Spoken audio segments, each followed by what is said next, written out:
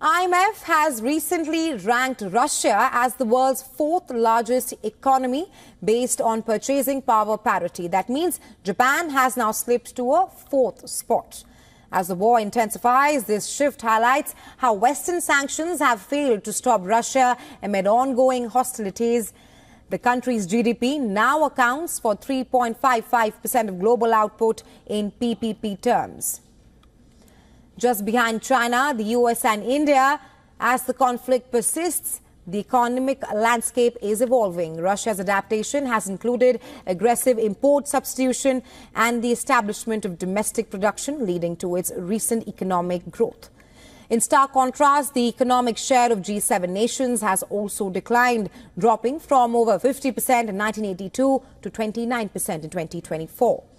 This trend underscores a major shift in global economic power. While the West continues to impose sanctions, the cost of war is evident in the misery it brings to countless lives. As nations grapple with rising cost and instability, the focus now should shift from confrontation to diplomacy.